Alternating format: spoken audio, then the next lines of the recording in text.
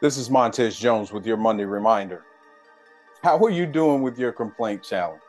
Have you been moving your rubber band or whatever you have around your wrist? Have you been practicing gratitude? Yeah, that was a 2 weeks ago challenge, but this weekend we were supposed to be self-reflecting.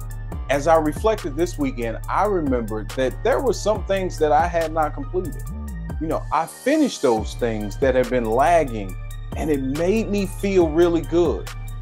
Last week was a very busy week, so I was also able to get some rest.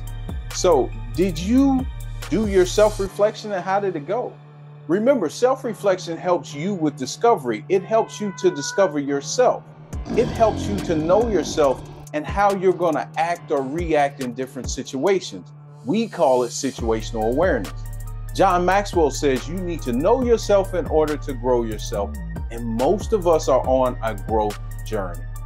Now, as you continue to watch these videos and challenge yourself to discover you will discover a formula for guaranteed growth without doubting yourself, as most people do.